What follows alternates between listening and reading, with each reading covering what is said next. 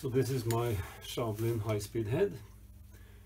Maybe I will paint it, but otherwise it's functioning well now.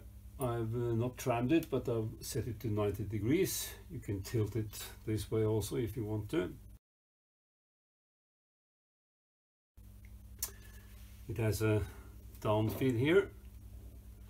The quill, I think it is some 80 or 90 millimeters. The original head came with, or comes with a one poke lever. Maybe I will mount this instead, but somehow I just used what I had. It also has a sort of a... And here you see the hand wheel I just put on, which may or may not survive. For the hand wheel, I think it functions okay like this also. So you can see I mounted the collet here with a 15 mil ripping end mill. It's a E25 holder, not an ER, so it doesn't well, maybe I will have trouble with ejecting the collets. We'll see, and I will have to make myself another knot here. Of course, it happened what I anticipated, namely that the collet is stuck in the holder together with the end mill. This is because, in comparison with, it's not as easy to see, but this is the original E-type knot, and this is the ER type knot. This is a new one, and this has a recess also, so that when you unscrew the knot it pulls out the collet, while this E-type has not. So either I make myself a new knot, or I make some sort of extraction tool that for instance a clamp, like two jaws that clamps with a circular into the circular groove here, maybe a pivot point on the other side, and then just it should be possible to do it that way. I made an extraction tool for the ER holder. If it's stuck up here, I can pop it out like that, or like it. But I thought that was the closest I got to some smartness, instead of banging on the collet itself with a rubber mallet. So very simple. Anyway, this downfeed is also connected so that I have a possibility to set a depth stop, speak like this, when it reaches 0 here. And the quill downfeed also has a function for auto disengagement like this. So if I set this and then calibrate, say I want from where I am now 2 centimeters or 20 millimeters, I move down,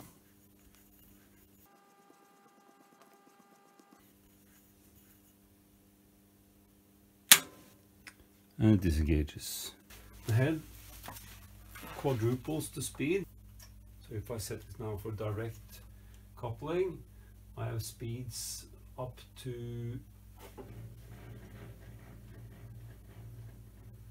1600, so that means that the head will then be over 6000 RPM at maximum.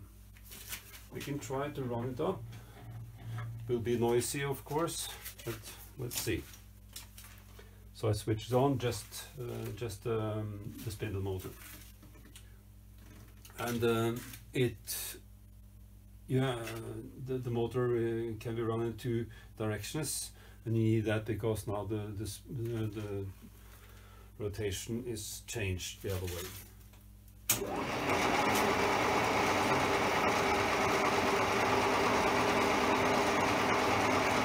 now at 360 times 4, so roughly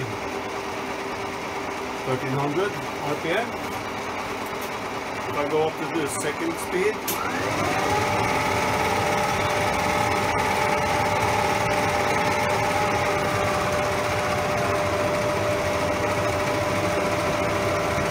the lowest here is 2000.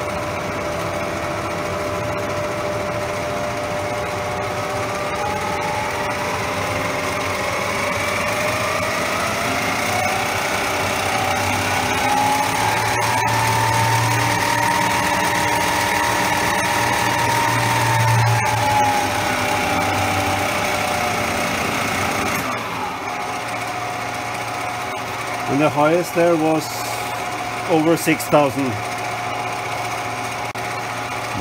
Here you have the knob to drive dog or drive. You see the mounting in the middle there. This is different from the 53 head, which uses a gear instead. So the 51 and 52 share this. I will try it now at what is with back gear. A slower speed.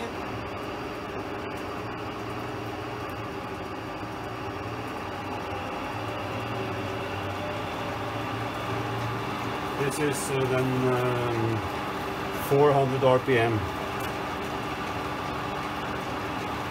Let's just try that. We are at the specified revolutions per minute for the cutter, I think. This is just a piece of steel. No idea what. Set it for the slowest speed. And the hand wheel also for the slowest, almost, speed. And I forgot to lock down, but that's best to do, of course, on the depth.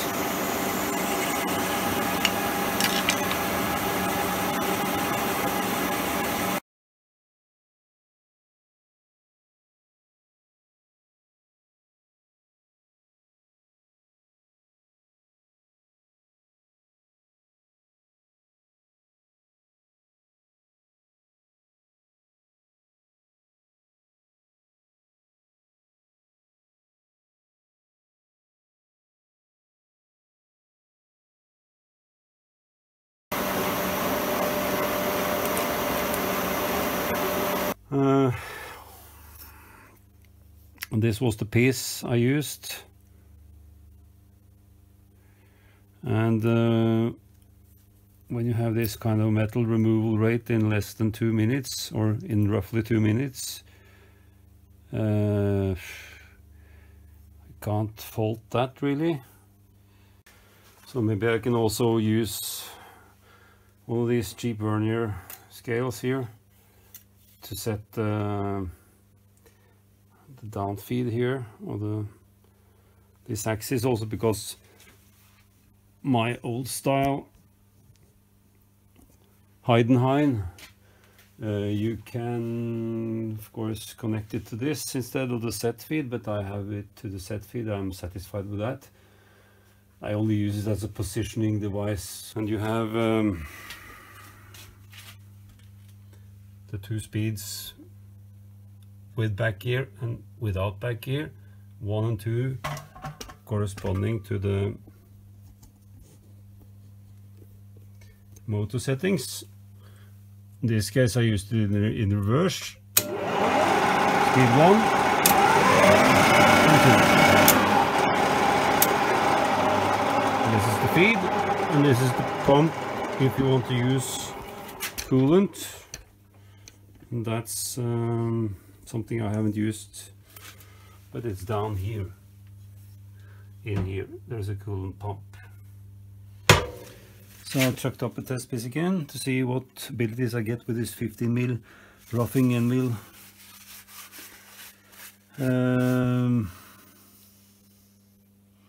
Yeah, I'll infeed about half the width of the of the test piece here, and I'll try the full length of the cutter.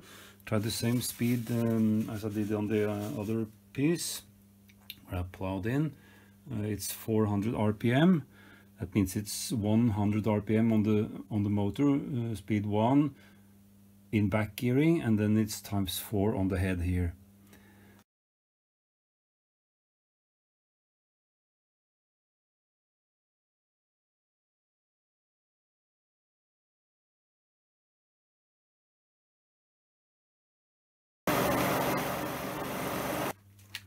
I probably could have done a lot more than that also, but I'm satisfied. We'll do it once more for the camera, and we'll run it a little bit faster.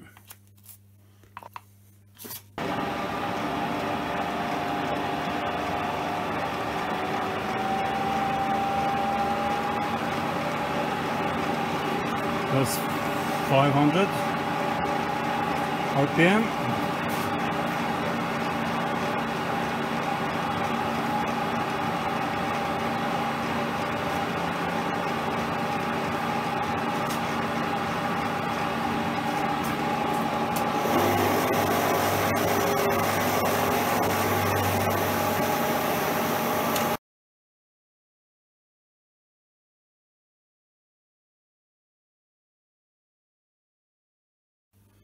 So it survived 2 passes. I'm fairly pleased. That's about 15 millimeters deep and about 30 millimeters height.